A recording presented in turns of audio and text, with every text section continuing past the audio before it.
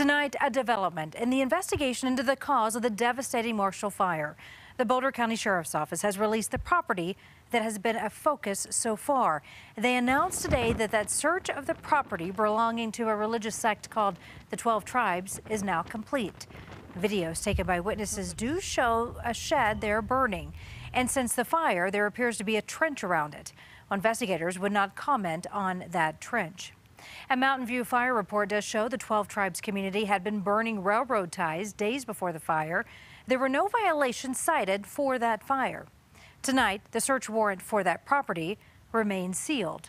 We did ask investigators today what's next for this investigation. They say they will be combining eyewitness accounts, lab reports, and more to determine what started it all. When we are looking at a cause of origin, we go to the place where the fire has burnt the longest and the hottest. We were also learning more about why there was no red flag warning that day on the day of the fire, despite winds gusting more than 100 miles per hour. The humidity was not low enough to trigger that warning, we have learned. Alan Janae looking into this for us tonight. So, Alan, the National Weather Service says the Marshall Fire, though, could change how a red flag warning is actually issued from here going forward. Well, Karen, a lot of things are going to get a closer look after the Marshall Fire. This most costly of blazes represents a new threat, wildland to urban fire. And while weather experts give us first alerts of potential trouble coming, the question now is, do they cover current threats? All right, I gotta get out of here. Before the fire tore through town after town, there was concern. For it to be a grass fire spreading into the urban area and then just going, house to house to house.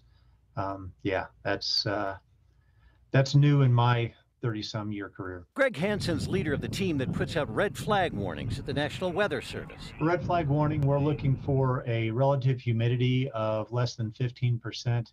And wind speeds 25 miles an hour or greater for several hours. The wind was easily there, but the humidity was higher, about 20 to 30%.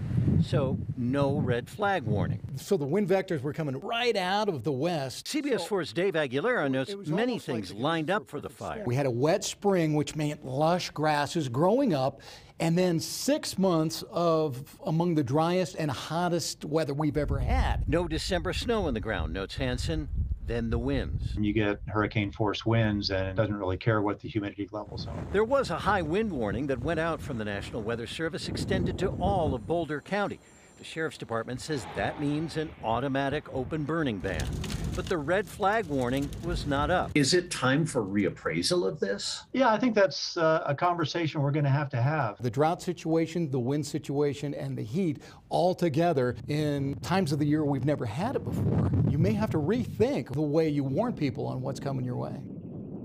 Red flag warnings were initially created for the agencies that have to deal with fighting fires, like the Forest Service and fire departments. But in the age of the internet, we've all become used to getting them. Now, changing them won't be taken lightly. This is a big deal, but it could be just one of the things that changes in the wake of the Marshall Fire. I'm Alan Janae, covering Colorado First.